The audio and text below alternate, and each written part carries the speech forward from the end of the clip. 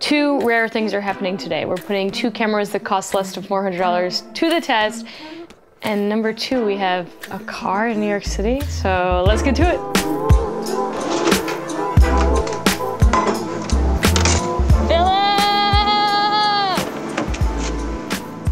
A bunch of people always ask me, they're like, Becca, I'm looking to get a new camera, but I don't want to spend over $500. And quite frankly, I don't know anything about photography. And I then ask them, well, what phone do you have? Because what I've learned is that most people don't actually want to buy a camera system. They just need a better camera on their phone, which is a piece of technology they already know how to use. And in 2020 is getting hella good, especially for this price. So today we're putting, in my opinion, the best two cameras you can get for under $500 to the test. And they happen to be on phones.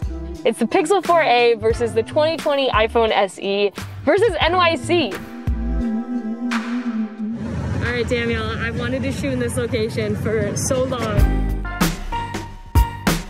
First stop is Keith Haring's Cracked His Wax mural up in Harlem, and I knew this would offer a ton of contrast, especially on a sunny day. Here we are testing the iPhone SE's 12 megapixel single rear camera, which is the same single camera found on the iPhone 8, and the Pixel 4a's 12.2 megapixel single rear camera, which Google has used since the Pixel 2. We will get into processing power in a bit, but right off the bat, you can see that both of these cameras are extremely capable in perfect lighting conditions, and differentiating them feels a bit nitpicky, but you can start to see one difference. Where the Pixel evens out the exposure, the iPhone is not afraid to hold onto the shadows and create more contrast. You can see it in the black lines of the mural and the shadows of the trees on the pavement, and you can even see it in the way the iPhone holds on to that deep orange and doesn't try to brighten it up. And real quick, all of the photos in this video, I let the camera make the choice of what to focus on and what exposure to set. All right, Phil, next up, let's do it. Let's do it. Like, is that the new Pixel 4a? Damn, that was good. The iPhone SE? You got both those? So silly. We're in Central Park to test out the video capabilities of both these phones. The iPhone's rear camera can do up to 4K at 24, 30, and 60 frames per second, while the Pixel maxes out at 4K 30 frames per second. Both phones' front-facing cameras record at 1080 30 frames per second. Personally, this is where the lower cost of these cameras starts to show for me. For starters, the image stabilization in both cameras is just not. I found the footage to be jittery and lacking any smoothness, and there's a real debate over the need for phone gimbals in the age of better camera systems, but for both of these devices, if you want smooth footage, external stabilization is going to be necessary. And then you can really see both cameras trying to decide what to expose for and adjusting focus like super often. Overall, the video is just fine from both of these devices. More than passable for social platforms, but really lacking for anything more.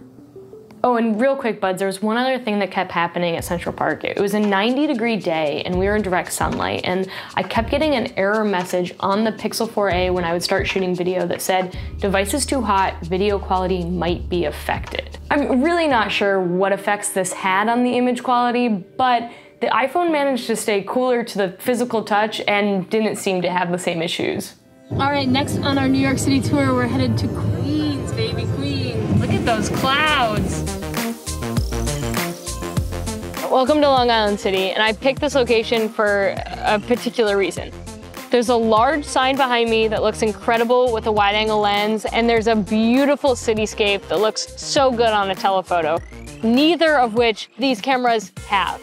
They just have a standard lens. The single rear lens on the iPhone SE can optically zoom up to 5 times, while Pixel 4a's optical zoom is up to 7 times.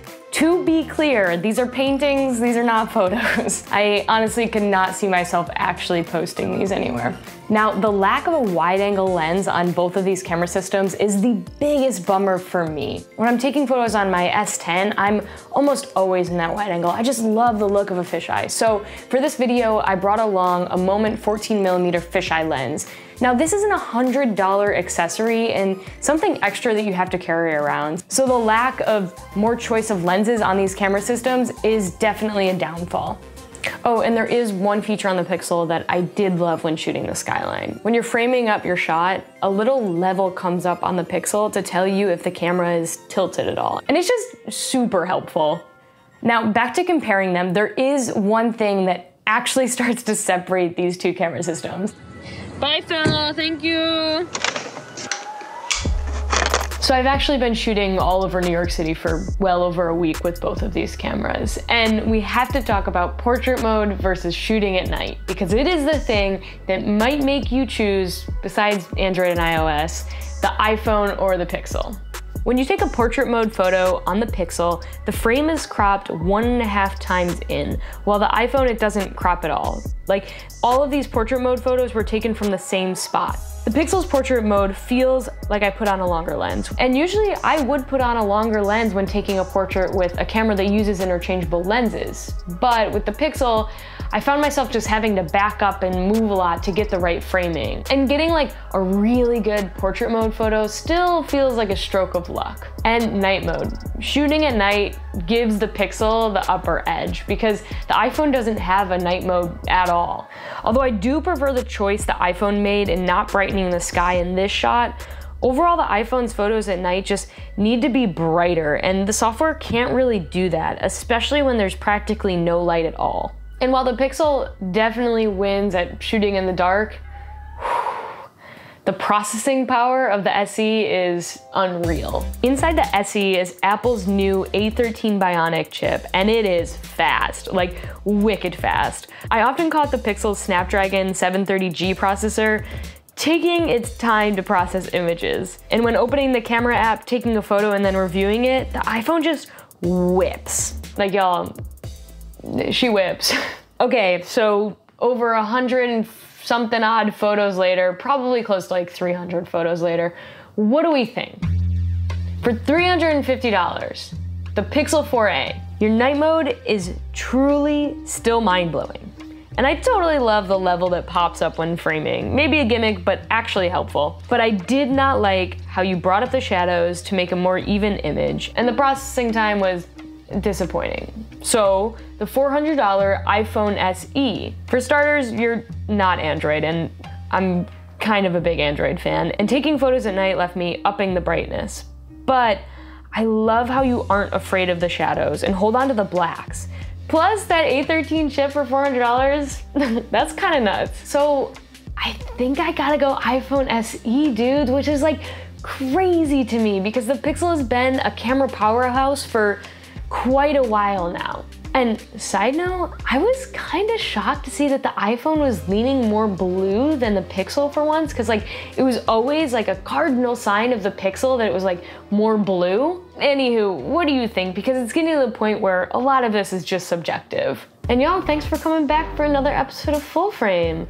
We definitely tried something super different on this one. I went into this just wanting to give you guys as many photo samples as possible and really let you decide. Regardless, be kind to those around you, but more importantly, be kind to yourself. And I hope you're well, bud. We'll see you on the next one.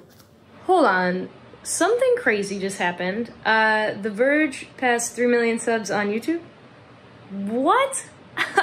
Huge thank you to all of you guys from the team and me. We appreciate y'all so much, and we got tons more coming your way, so keep it locked to The Verge.